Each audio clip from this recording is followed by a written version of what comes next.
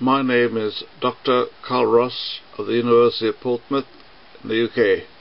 Here we have a PowerPoint presentation of a rail car tank which suffered buckling under an internal vacuum.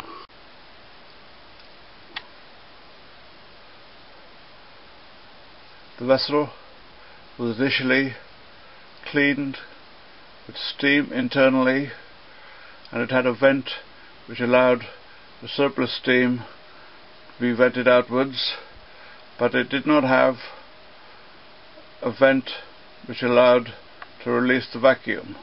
Unfortunately, it rained heavily, and the internal volume became under vacuum and collapsed in the method shown, which is similar to the methods of submarines collapse under external hydrostatic pressure.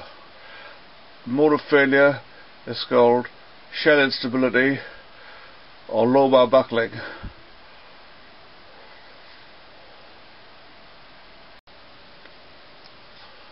I have been studying this mode of failure since 1959, mostly at the University of Portsmouth.